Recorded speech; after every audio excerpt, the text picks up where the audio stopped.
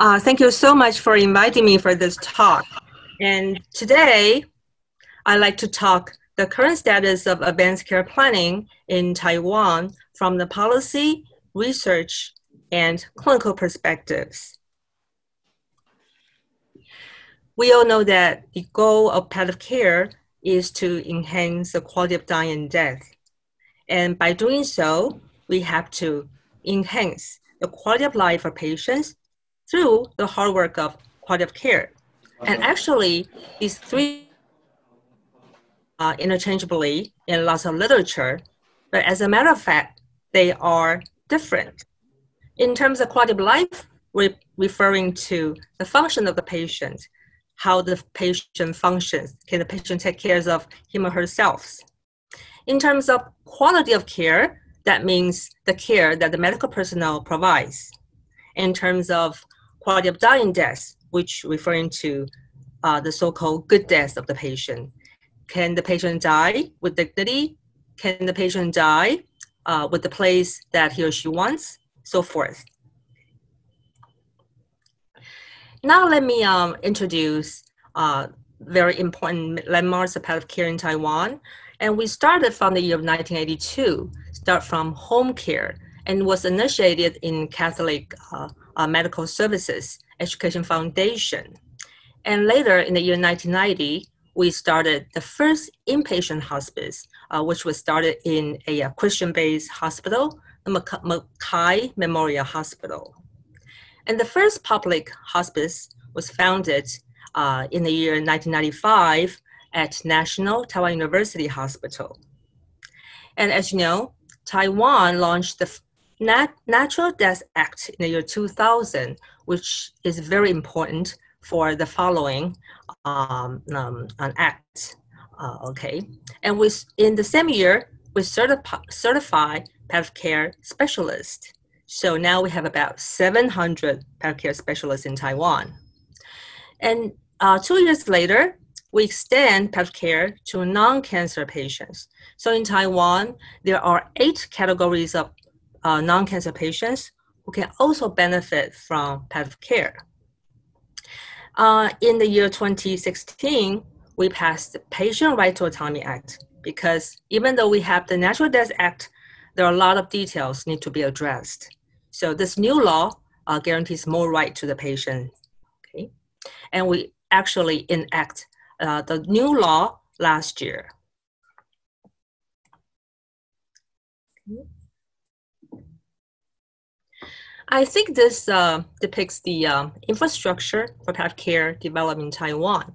So the hospice developed in Taiwan, I like to start from the policy perspective. You know that we all work under the umbrella of the 2 policies, the Natural Death Act and the National Cancer Control Program, as many countries also have, okay? And in terms of financial reimbursement, everything's under the National Health Insurance. So the patient basically, they don't have to pay anything, including the medications or the medical services, okay? And the NGO plays a very important part.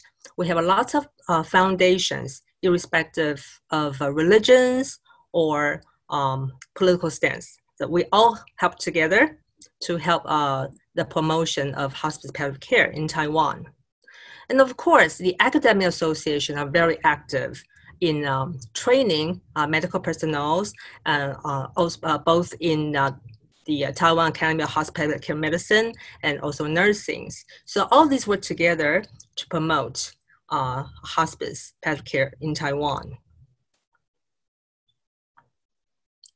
So this shows the numbers and growth of units of hospice, inpatient wards, and shared care. Basically in Taiwan, there's no single inpatient hospice. And this happens in a very early stage of the hospice era. But later, we started to create the so-called the shared care program, which means that the patient doesn't have to move to the hospice. And the medical team, the hospice team, including the doctors, nurses, they visit the patients they go to where the patient stays. So as the non-cancer patient services started in the year 2009, you can see here that we have more and more shared care programs that rapidly growing in Taiwan. So as I mentioned earlier, we have around 700 medical specialists, doctors, hospice doctors in Taiwan. Why that happened? I remember when I gave a talk in Japan, Dr. Kizawa asked me, wow, how come you have so many hospice doctors in Taiwan? I think one of the secrets is that we incorporated the training with family medicine. So basically, in the third year of the residency training, all the residents of family doctors have to receive trainings in hospice care. And after they graduate from the residency training, they can take tests to be certified as a palliative care specialist. And that's why we're having so many palliative care specialists in Taiwan. And the majority of them, around 70%, are family doctors. And we do have some internists and some radio oncologists. And this picture shows the hospice team at National Taiwan University, the first public inpatient hospice in Taiwan. Okay, now let's move to the Patient Autonomy Act. And basically, this is one of the earliest study that shows the ethical dilemma in Taiwan. And this study was published in JCO, which surveyed to 500 physicians and asked them what are the ethical dilemma they consider. And it turns out that truth-telling ranks #1 in Taiwan, and is followed by place of care. Want to go home, doesn't want to go home due to the fear of lack of care. And these are very important. And also, there are dilemmas related to clinical management, which are artificial nutrition and hydration, and the use of antimicrobial agents, okay? So these are the ethical dilemma, and this study was published about in the year 2009, so it's many, many years ago. We conducted the same study after 15 years, and we'd like to see if there's any change, any dramatic change in terms of ethical dilemma as we enact the Natural Death Act in Taiwan. So it's very interesting to see that now place of care is the #1 concern, and it's followed by use of antimicrobial agents and artificial hydration nutrition. The dilemma of truth-telling, which used to rank #1, now rank #4. That shows that the whole society is getting, getting more and more accepting truth-telling, and as a result of the Natural Death Act in Taiwan. You will know that about 5 years ago, the Economist Intelligence Unit conducted a big survey on quality of death in many, many countries, and Taiwan ranked #6 in the world. This is the quality of death. But as a matter of fact, I think this, I would say that probably macroscopically, but we have to be humble, because microscopically, there are lots of things we need to improve, such as some details in service, some details in symptom management. There are a lot of things we need to improve. Okay, I think it was rated on 5 domains: palliative care and health environment, human resources, affordability of care, quality of care, and community engagement. And Taiwan score high on quality of care because there are lots of do not resuscitation increase, okay? And we're doing good on the affordability of care, because everything is under the coverage of national health insurance. And but we need improvement in palliative care environment, and also we need improvement in human resources, because there are lots of nurses, they can't stay in the hospice for too long. We do have some problem with human resources. Okay, so what about quality of dying? How do you rate that? So about many years ago, I conducted a study. It's a 10-year experience. It's a retrospective cohort of factors affecting the improvement of quality of dying of terminally ill patients with cancer. So we analyzed about 3,000 patients, and we find out that if patient with lower good death score, and they are younger, and they stay longer, they have higher physician-assessed autonomy, and they have better physician-assessed emotional support, and better physician-reported rate of closure, they are positively related with improvement in good death score. So we just we feel that probably late referral to the unit and low physician-assessed autonomy were key factors negatively affecting quality of dying. So we feel that probably we need to do something to enhance the truth-telling and also about patients' quality of dying. Okay, so I was wondering, so what are the factors affecting the patient autonomy, which is kind of a rarely touched topic in Chinese or in the Taiwanese culture, because we do not openly discuss the illnesses, especially with terminally ill patients. So I conducted a multi-center study, and we like to know what affects the patient autonomy. And we find out that the older the patient, and patient conscious is not clear, and with poor good death score, these are important factors that will jeopardize patients' autonomy. Okay, so let's take a look at the Natural Death Act. So it was enacted in the year 2000, and it was basically on the patient's right to decline CPR. Before that, all the doctors had to conduct CPR because there's no law to protect the doctors from not doing so. So this act actually protects the patient and also the doctors. If the patient sign this DNR, the doctors can do accordingly, okay?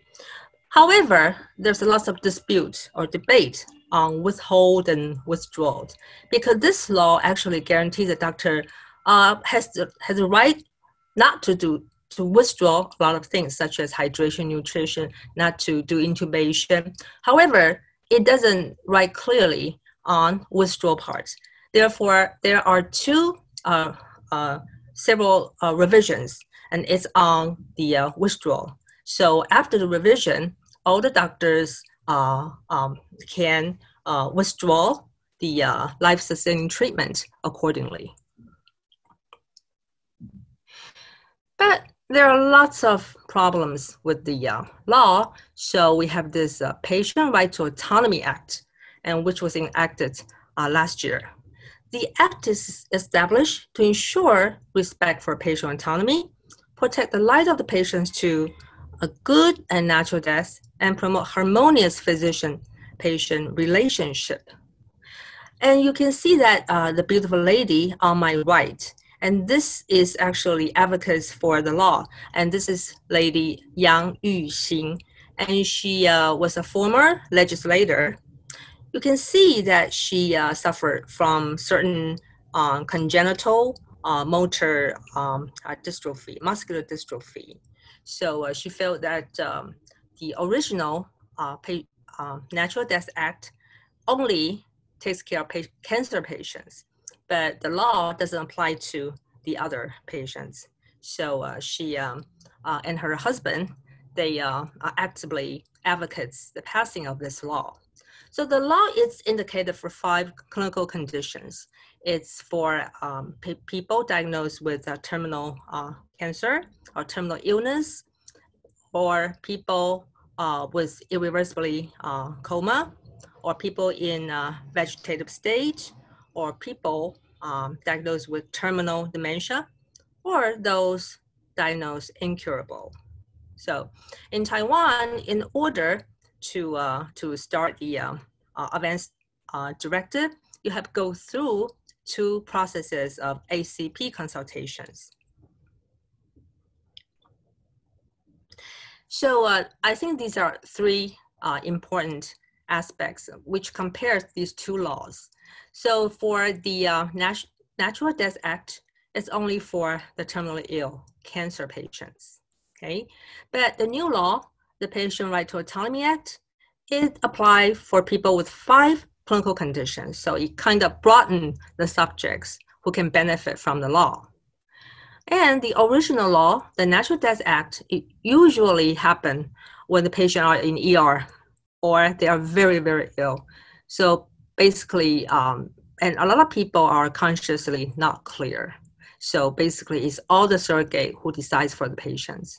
Okay, but the Patient Right to Autonomy Act, we encourage them to sign when they are healthy, when the patients are consciously clear. They have, in other words, they have mental capacity. Okay, and the third very important aspect is that in the old law, the original law, the surrogate could override the patient's will.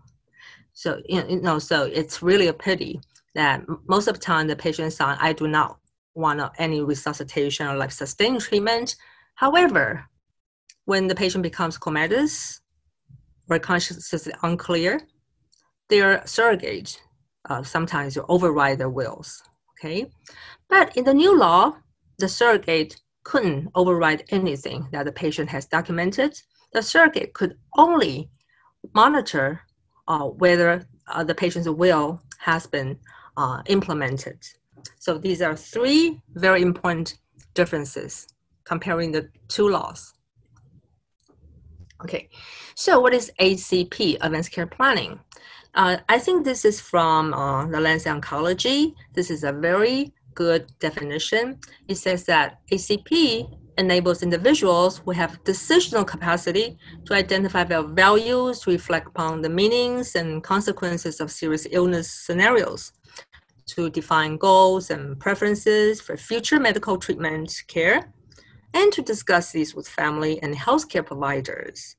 And ACP addresses individuals' concern across the physical, psychological, social, and spiritual domains.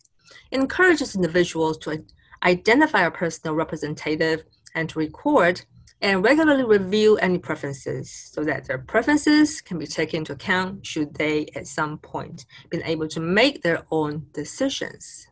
I think this is really perfect definition. However, we think that this definition is probably only for Westerners. And in Asia, there's a consensus that there's a slight difference in terms of ACP definition. Okay, and this is a little literature review from Taiwan. So what are the likelihood of completing advanced directive in Taiwan? These are some published papers. And from the patient perspective, we feel that age, cognitive stage, and previous discussion of DNR with family members or physicians, and the nursing home policy, these were factors related with the completion of advanced directive. Okay, from the family care's perspective, if the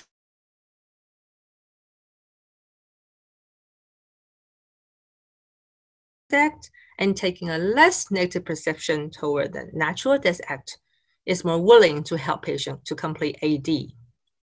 From the physician's perspective, if they're working in hospice and their attitude toward the Natural Death Act and knowledge about Natural Death Act were independent factors that positively influence the participation in ACP. And recently, a randomized controlled study concluded that ACP improved psychological distress, but not quality of life or preferred end-of-life care of the patient. However, this study was conducted before the initiation of the Patient Right to Autonomy Act. So it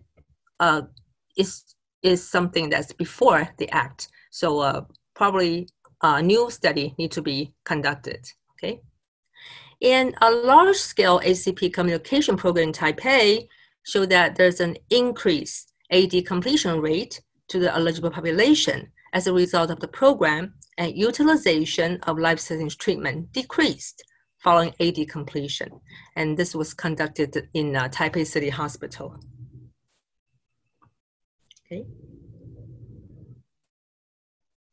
Now, I think I'd like to discuss how we actually start the ACP.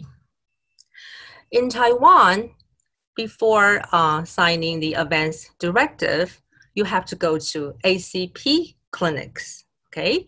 So now at this point, I believe there are more than 100 ACP clinics all over Taiwan, from Taipei to Kaohsiung, from Hualien to Tainan.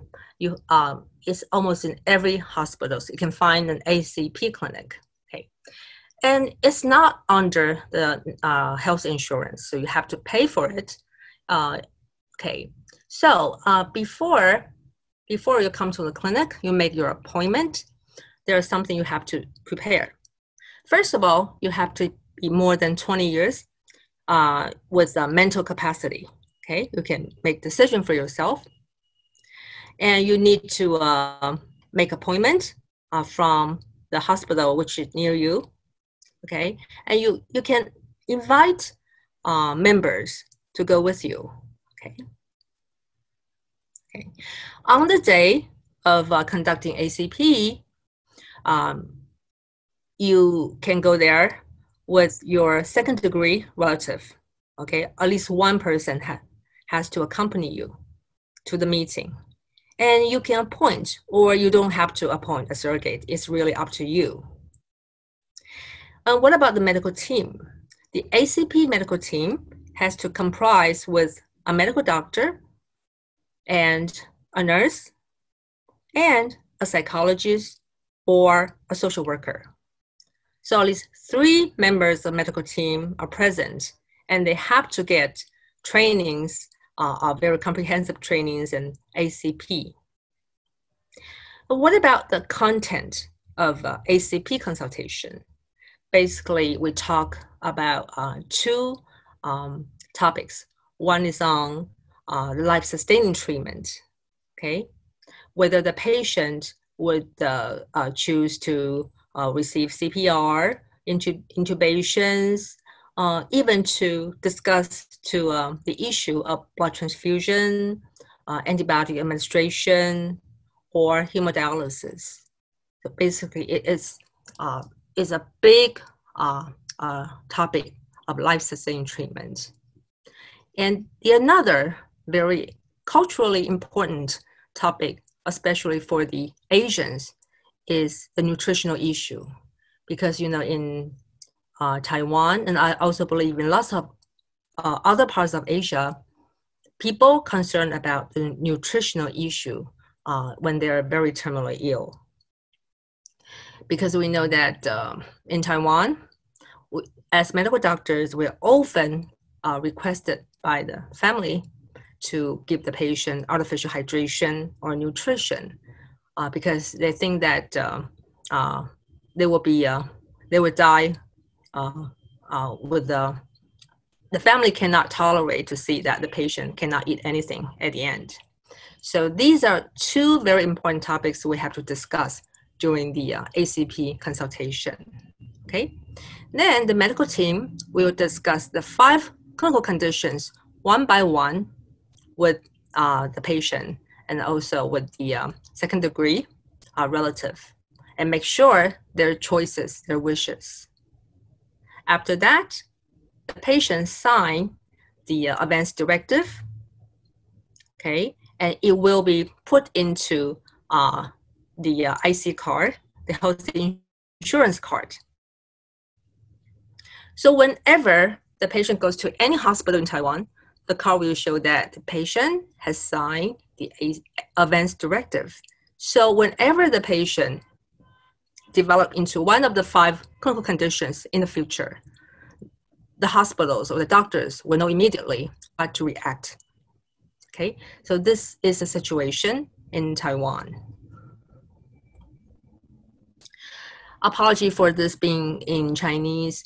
I just want to show you what it looks like with the 5 clinical conditions. So the first one says that terminally ill, and there are 2 topics to be concerned. One is about the life-sustaining treatment, and the second one is about the artificial hydration nutrition. And there are 4 choices each on a spectrum of I don't want to receive anything to I want to receive life-sustaining treatment for a period of time, but my surrogate or myself could stop. Okay, and the third choice is that if I'm unconscious, please ask my surrogate to decide till please keep everything. Okay, so it's a gradient from I don't want anything to I want everything. Okay, so the choices are the same for the 5 clinical conditions. Okay, so this is like vegetative state, terminal dementia, or at least 11 diseases that are supposed to be or diagnosed incurable. And this is how the advance directive looks like. It says that I have received the ACP consultation. I understand clearly what it is, and I have made my choices, and please respect my choices. And what's interesting is the last sentence. It says that please, I want my relatives to respect my choices. Yeah, this is really the essence of Patient Right to Autonomy Act in Taiwan, because at this point, a lot of choices are made by the relatives of the patients. Okay, so this is the actual scenario of conducting ACP. I'm the medical doctor, and this is nurse, and this is also a nurse, and this is our head of social worker, and this is really a couple. They're coming here for ACP. This is their friend work as a surrogate. Okay, so they come here. They're healthy people with no severe medical conditions, but they just want to come for ACP consultation. So it's a, as I said, it's not a free clinic, and it charges more than $100 US for the first person, and there's a reduction. There's a reduction, and we welcome more people to discuss at one time. So from my experience, I've consulted 7 people at the same time.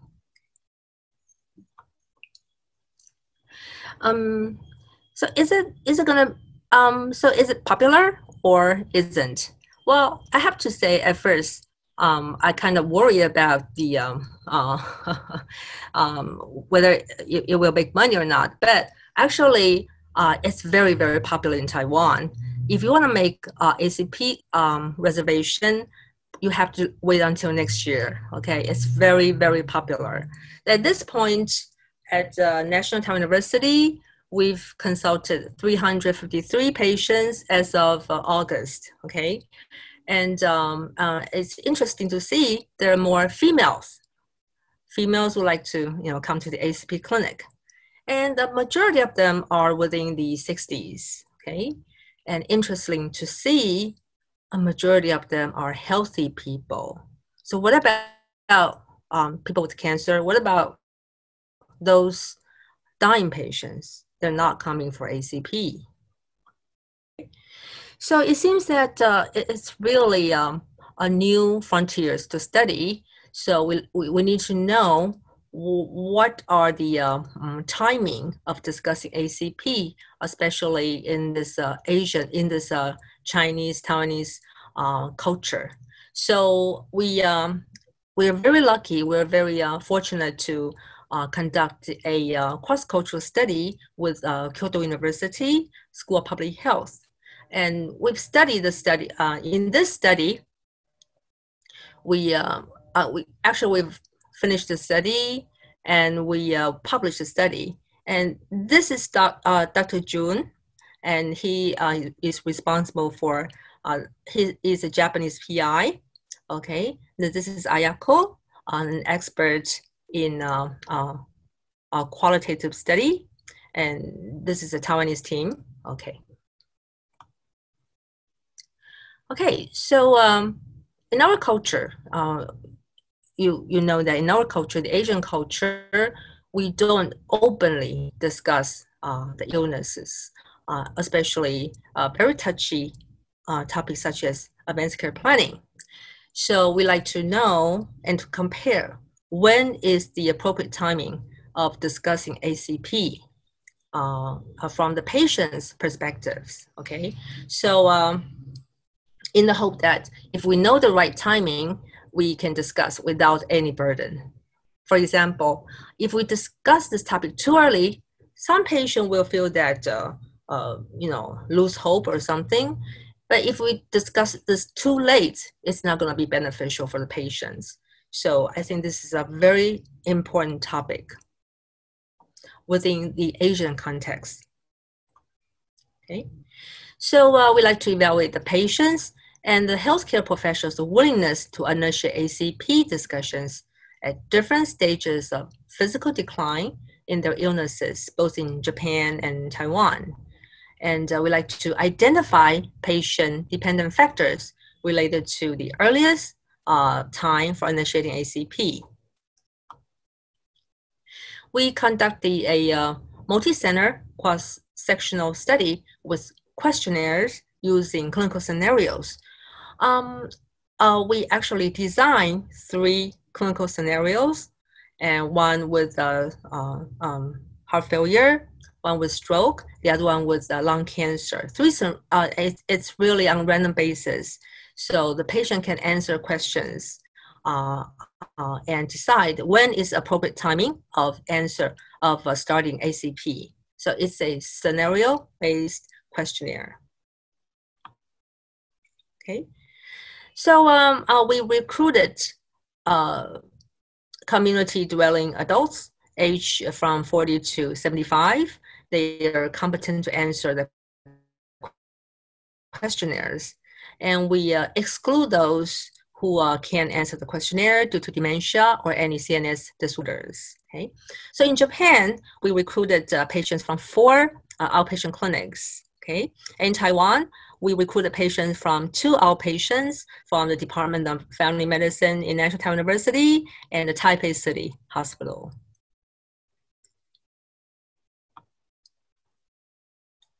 Okay. And about the healthcare providers, we also recruited the medical doctors, nurses, and social workers involved in caring geriatric patients with at least 3 years of experiences more of professional experiences. And the same inclusion exclusion criteria, both in Taiwan and Japan. So what about the outcome? The outcome measurement is really the frailty, okay? So we measure if the patient is normal, pre-frail, to frail, okay? So the definition for normal is that without any health problem. The definition for pre-frail is that be able to walk without cane or got tired much more easily, but they still can conduct lots of daily activities. When they define frailty, which means that the physical function was declined and lost the weight of more than 10 kilos, okay? So for example, like a lung cancer patients, the scenario begins from the patient is healthy and gradually the patient is getting treatment like chemotherapy or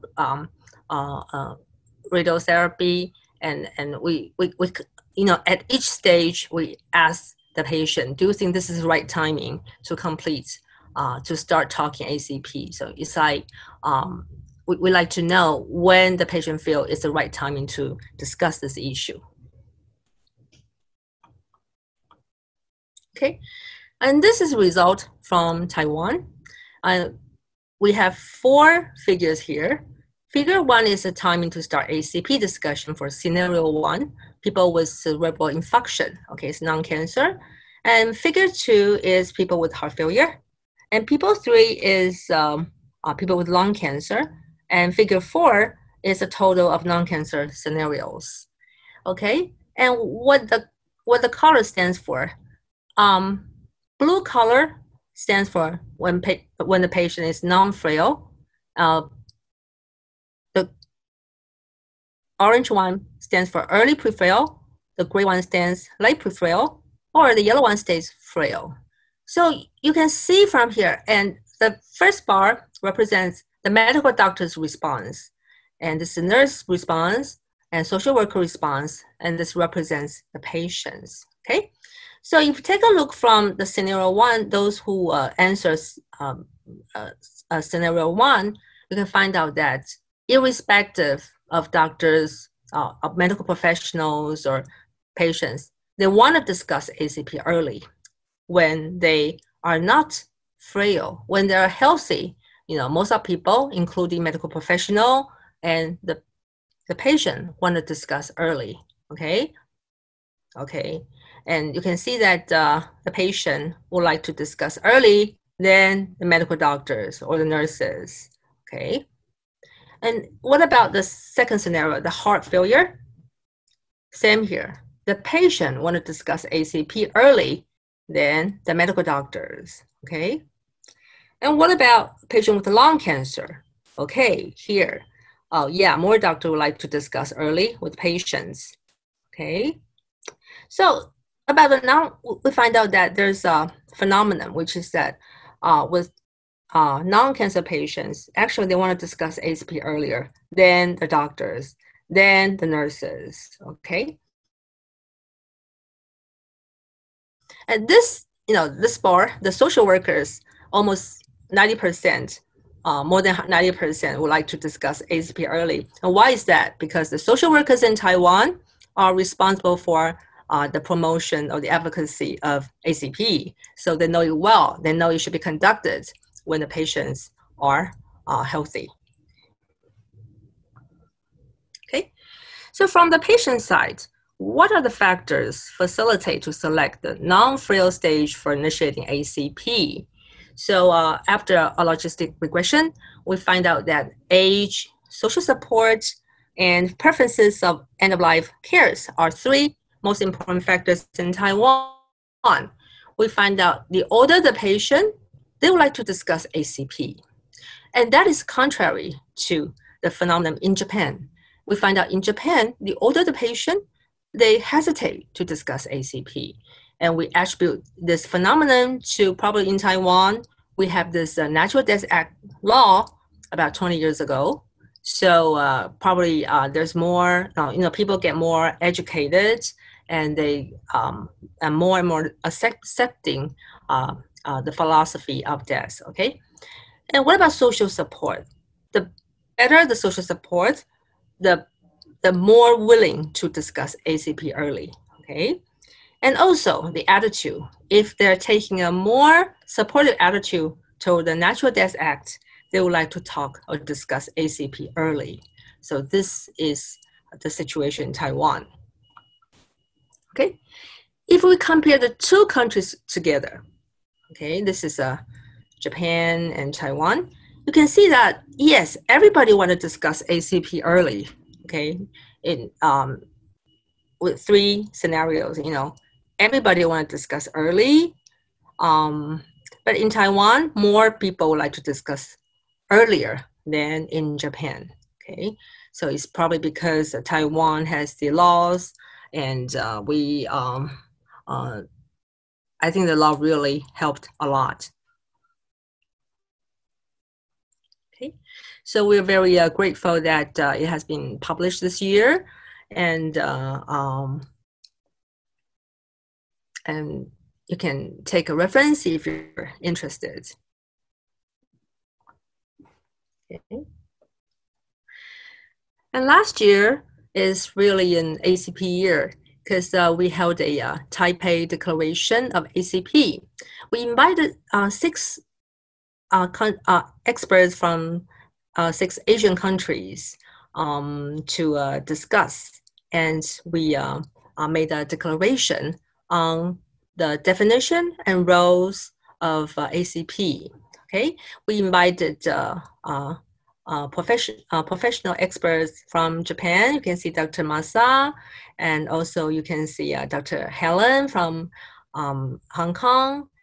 And we invited Dia from Indonesia, and we invited, okay, and sorry, I can't see it clearly, Lisa from Korea, okay, all 6 countries experts to discuss, okay. And we ran into an editorial and published in Journal Pediatric Medicine immediately. Okay, so in this Taipei Declaration, we refine the definition a little bit. We add a sentence. We feel that the advanced care planning is a tailored and culturally adapted development and implementation in a compassionate Asian society, emphasizing the importance of family involvement in the individual's decision-making in terms of future medical care. And influence of the cultural factors of filial piety should also be highlighted. Nevertheless, advanced care planning should be prospective and shouldn't be jeopardized despite cultural differences. Okay, so actually it's the defines ACP on the roles and tasks of medical professionals. We think that the quality care and patients' informed decision-making, clinicians should conduct discussions with the patients, their family members, if appropriate, on the patient's medical conditions and future care based on patient's readiness, okay? And as patient's preferences can change over time, clinicians should assist the patient to share his or her preferences regarding care and conduct ACP discussions regularly as needed. And the clinicians should document the contents of such discussion every time. The team should provide care consistently with the patient's preferences, such as facilitating a patient's wishes to die at home if applicable and possible. The medical care team must actively remind patients, especially those with terminal illness, to consider advanced directives to the process of ACP and choices of life-sustaining medical treatment. Okay? The social worker should help arrange places of care services based on the patient's preferences, and assist the patient family to register and complete AD through the available resources, such as ACP clinics. Okay? So we conclude that advanced directives to the process of ACP ensures patient autonomy. And patients are willing to discuss ACP earlier than medical doctors. The majority of patients were willing to begin discussions before their health was severely compromised. Patients unwilling to begin until clearly facing their end of life were a minority. And to promote ACP, primary care physicians should be mindful of patients' preferences and factors associated with acceptance and reluctance to initiate ACP. Okay, so that's our cross-cultural study with Kyoto University, and we also made this Taipei Declaration with 6 Asian countries. Okay, and now I'd like to introduce another interesting study, which because we compare the attitude of ACP with healthy patients, and now we like to do a comparison of preferences on the timing of initiating ACP and withdrawing life-sustaining treatment between terminally ill cancer patients and their main family caregivers. We think it's quite important. We like to know if they are concordant or not concordant. So this is a prospective study, a small study conducted in the PCU of National Taiwan University. In this study, we just want to know their concordance on the timing of ACP and also their attitude on the life-sustaining treatment. And we enroll patients from the PCU and also from the outpatients. To our surprise, we find out that there's a high concordance. It's just like the patients and families think we should talk ACP when we were healthy, we're non-frail. And this is really to our surprise, because in our culture, it's usually the family give us a hard time. They don't want to discuss ACP, they don't want to discuss the AD. But this study really surprised us. We find out actually through all these years of education, now they're thinking in the same direction. Okay, what about the attitude toward life-sustaining treatment? And this is interesting. We find out that they don't want, both of the patients and family, they don't want CPR, they don't want intubation.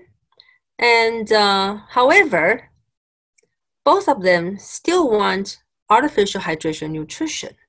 And actually, we're not surprised about this because many Taiwanese think this is a food, okay? And they actually think this is some kind of lifeline. If they stop, their life will stop as well, okay? And they don't want to stop antibiotics, okay? And they don't want to stop blood transfusions, okay?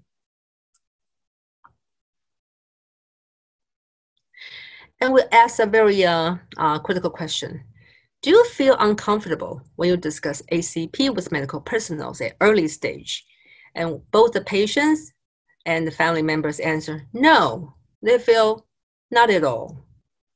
And do you think the discussion of ACP is meaningful?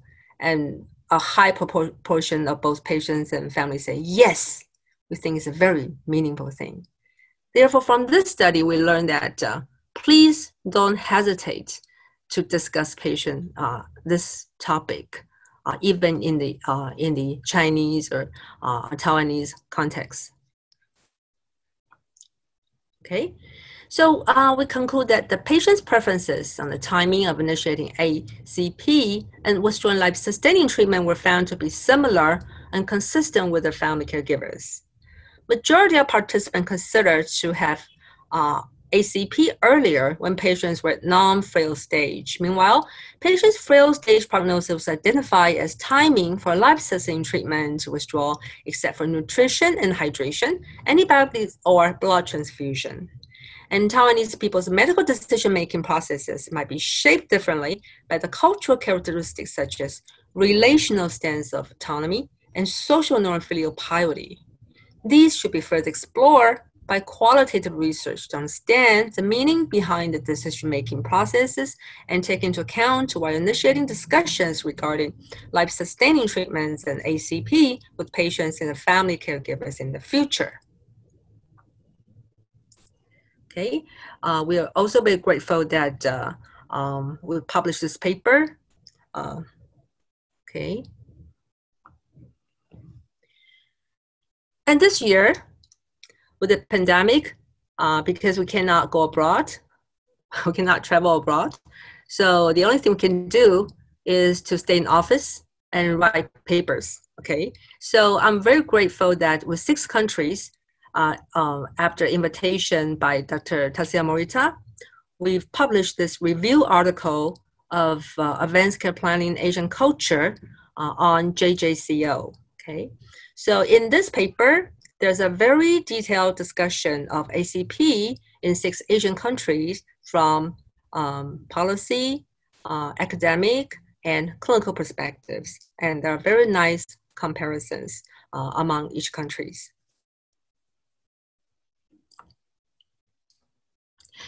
Therefore, I'd like to conclude that ACP in Taiwan, from the policy perspective, now we have this new law, the Patient Right to Autonomy Act, which actually goes one step further to protect the right of the patient. So not only the terminally cancer patient can benefit from the law and extend to 5 clinical conditions So we also encourage patients to to sign this law when they're healthy and they're young. Okay. And clinically, there are lots of ACP clinics growing rapidly all over Taiwan. The number are increasing, and in the hope that will provide more access for the patients. And academically, we've conducted some study to understand the appropriate timing of initiating ACP. We find out that actually in Taiwan or in Japan, both people want to start ACP as early as possible. Okay, and from research, we also find out there's a relational autonomy which is distinct from the present ACP discussion. We find that in Asian culture, the family exerts quite an influence to the patient. So what about the future goals? Because at this point, you might find out that for those people who have signed ACP, a majority, up to 90% of them, are healthy people. What about those who are suffering? What about those who are facing death? So we should create some kind of mechanism to help them, to facilitate them to sign the advance directive. So we're now conducting a randomized study to a trial to see if any educational module will help to these terminally ill patients to evaluate the ACP completion rate among the cancer patients. And we like to conduct a survey to know what are the barriers for completing ACP. So this is a 3-year program sponsored by the Taiwanese Scientific Educational Bureau. So I think after next time, probably I can share with you the results. And we are very grateful that there's a Asian ACP Delphi sponsored by APHN, and I think the PI is Dr. Okay, is Japan, and we've been doing this. Now we're doing the second round, the expert opinion. Okay. And I know there are lots of study going on and discussing the ACP under the COVID-19 pandemic. Taiwan didn't take part because we only have 7 cases at this point. Okay, so I like to do a SWOT analysis to analyze the effectiveness of ACP. Actually, I feel that the strength is that by doing ACP, it ensures patient right to a good death, and it's not limited to the terminally ill. And it, by assigning the AD, it will cause less medical expenditure. However, there are lots of weaknesses. We have to have a very strong infrastructure, and for many doctors, the ACP clinics really at their loadings because we're already very, very busy in the hospital. Now we have to take the ACP clinic. It's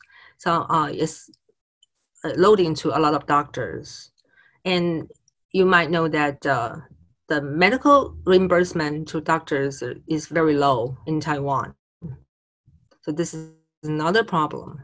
And also there's low public awarenesses. There's a geographic diversity. For example, in Taipei or Kaohsiung metropolitan city, people know ACP well. However, if you go to a more suburban places, like suburban places, probably they never heard of what ACP is. So this is something we have to overcome. And what about opportunity? Yes, actually the ACP emphasizes on palliative care. It gives medical professional more choices. It also the patients, the doctors more choices, and it guarantees their rights. And in some way, it attracts more medical professionals who want to go to palliative care. They feel that now they have more roles, they have more, you know, it's like it really attracts them to get into this field. I think manpower is right, because in order to conduct ACP, not only the doctors feel very lots of loading, also the nurses, the social workers, yeah, they need training, they need more working time, so it is a threat. However, we know that last year, the World Hospice and Palliative Care Day, the slogan is "My Care and My Right." And this year, the Taiwan Academy of Hospice Palliative Medicine, the General Assembly, and our slogan is also "My Care, My Right" in the Taiwanese way. So ACP has become a very important topic and issue, and there are more to explore. Okay, thank you very much. I welcome all kinds of questions.